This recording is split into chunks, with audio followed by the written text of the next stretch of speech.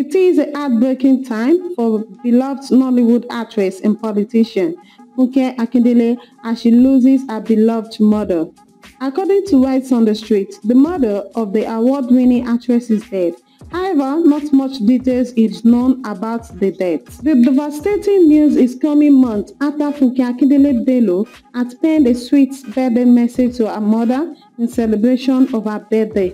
Taken to Instagram on Sunday, June 18, Funke Akindele appreciated her mother for being so selfless and kind. She noted how the lessons and mentorship she has given her has helped shape the woman she is today.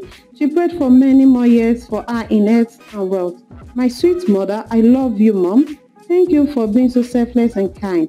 Your lessons and mentorship shaped who I am today. I am forever grateful, Mom. I wish you many more years on earth in good health and wealth. At Plus Media TV, we sympathize with actress Funke Akindele and we pray God gives you the fortitude to bear the loss.